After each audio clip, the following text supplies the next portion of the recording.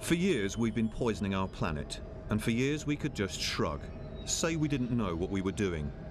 Not anymore. Now, MARPOL Annex 6 says what we can and what we can't do. It lays down the law. And it does so, as far as you're concerned, in 4 key areas. The fuel we use, the engines that drive our ships, the gases we use to fight fires and keep things cold or insulated, the rubbish we burn. It starts here, right here, at the inlet bunkering manifold, the point of custody transfer where fuel supplied by someone else flows into your ship. This is the place, right here, where his fuel could become your problem.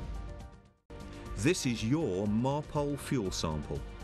It must be sealed with a tamper-proof security seal and properly identified. This must be witnessed by the master or officer in charge and by the fuel supplier's representative.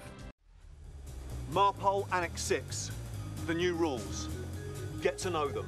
They're part of the fight. Your fight to make your children's world a cleaner and safer place.